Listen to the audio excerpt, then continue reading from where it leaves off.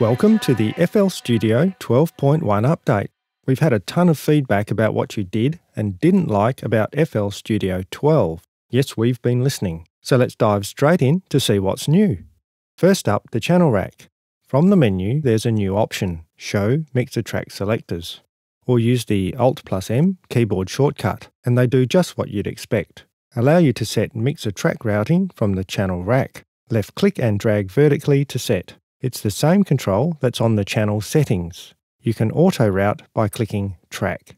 The selectors give you a much better overview of complex projects, or ones you just haven't seen in a while. You'll notice the icons for generators that don't create audio. These are audio clips, and that's a MIDI out. You get the idea. Another issue we got plenty of feedback about was how the step sequencer interacted with the piano roll in the background. Let's open a piano roll and fill it with some steps.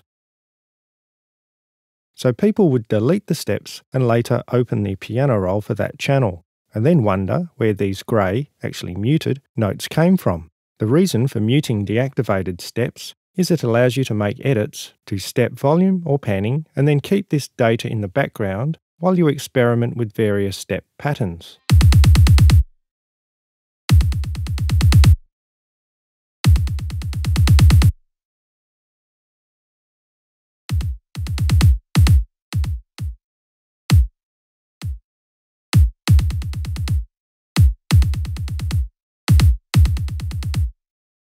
This is how the graph editors used to work, which were lost when we integrated the step sequencer fully with the piano roll. But that caused a lot of confusion, so we added the option Mute Remove Steps. That's off by default, so step sequencer editing doesn't leave muted notes behind in the piano roll, as you can see. Yes, and we've heard you about the graph editors too. We'll look at adding those back in a future update. But for now, use the underlying piano roll. Next up, the mixer. One of the first things you'll notice is that you can actually read the hint values and peak meter labels. Well, we assumed you were mixing with your ears, but it seems we were wrong, so now you can tweak and read until your heart's content. Since we're on the topic of making things easier to see, we've added the mixer menu option, View Lines Between Mixer Tracks. This adds subtle separators to help with eye tracking up and down a mixer channel, and it works across all mixer modes.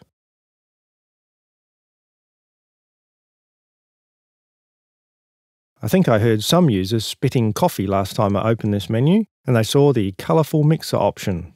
Yes, we've listened again and have 3 colour levels. I'll select low, and you can see the colour now spills down the entire track.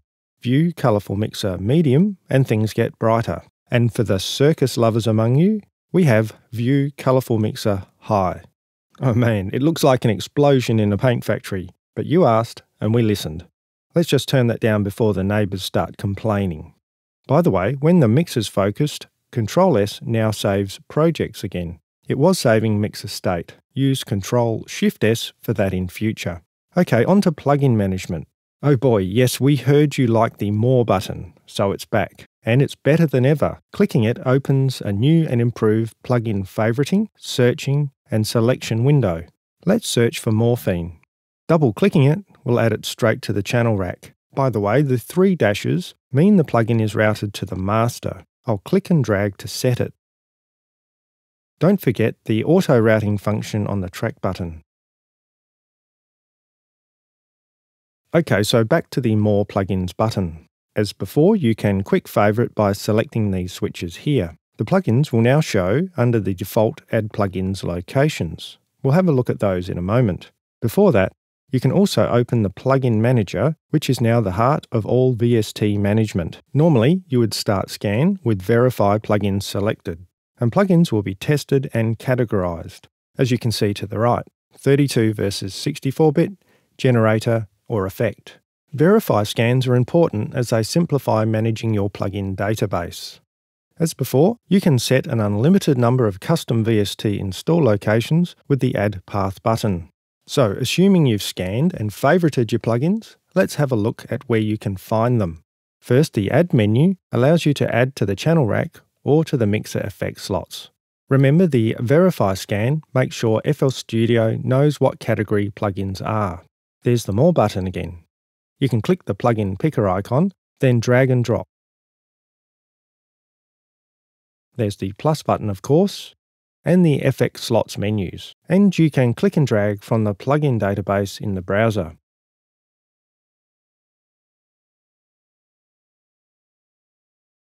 By right-clicking the plugin database category, you can access Refresh Plugin List Fast Scan to find newly installed plugins, or you can open the Plugin Manager. Speaking of the plugin database, just a reminder, the first two categories are your favourites, and there's a video link in the description for more on managing plugins, favourites and creating icons. Any new or updated plugins? Absolutely. First up, we have the Video Player 2. So you can play video in sync with FL Studio's playlist. Use it for creating music soundtracks and effects or Foley in time with video clips. It's a complete ground-up rewrite of the original and now supports all open-source video formats, including AVI, MOV, MPEG, WMV and more. There's SMPTE or SMPTE display support, and more as covered in the video tutorial I'll link in the video information. Next up, we have some great new free instrument packs, including 4 acoustic drum kits and our Steinway Grand Piano. Let's start with FPC and the drums. The kits are available from the right-click option on the preset selector. There you can load the new funk, jazz, metal and rock kits. Let's check them out.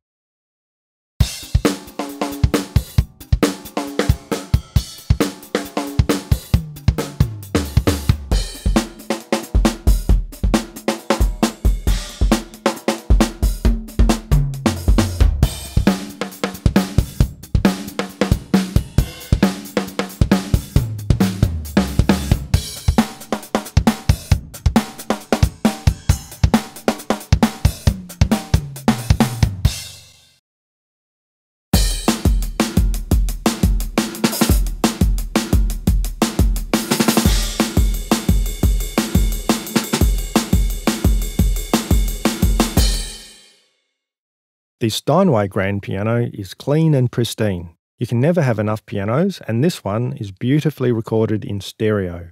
It's sure to be an instant hit with the piano stalkers among you. Select it from the Packs, Instruments, Keyboard folder. Let's preview.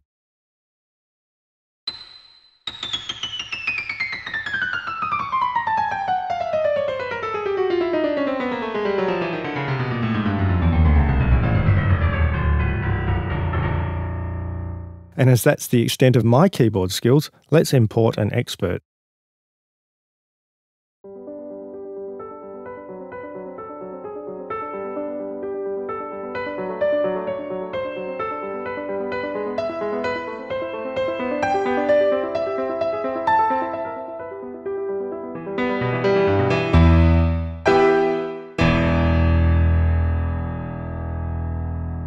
Awesome. Patcher. New for Patcher is the VFX keyboard splitter. This allows you to split the piano roll or keyboard zones into 16 separate outputs. Zones are controlled by envelopes for maximum flexibility. This preset splits the keyboard into 3 zones and so 3 outputs.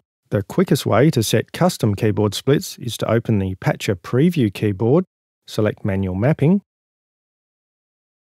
I'll just reset the default. Then start from the left, selecting where you want to split the keyboard.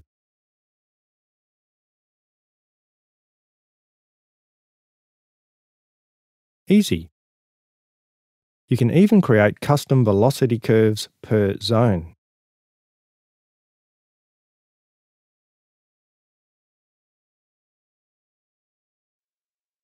Let's see the keyboard splitter in action. First, velocity.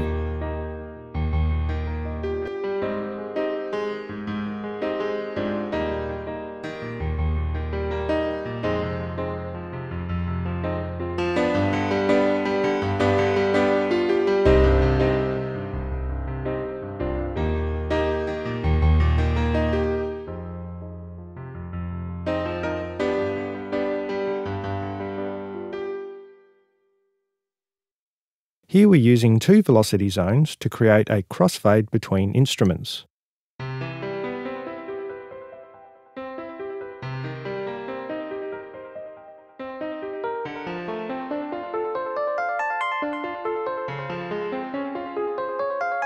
why not throw in a bass?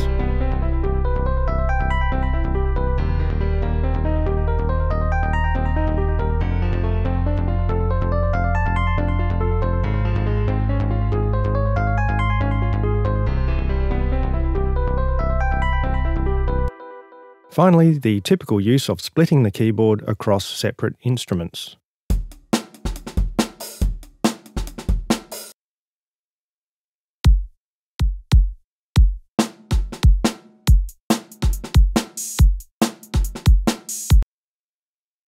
The last new plugin for this update is the XYZ controller. This allows you to generate 3 controller outputs. Its vectorial scalable interface makes it perfect for multi-touch control. Use the mouse wheel or pinch zoom to control the Z axis.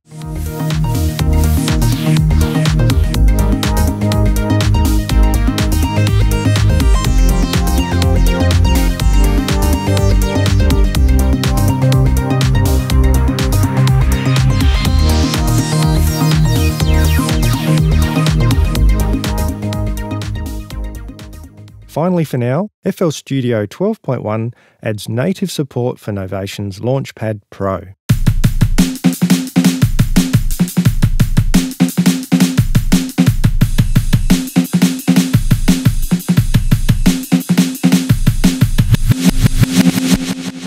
Don't forget to check the video information for details on all the things we've covered so far.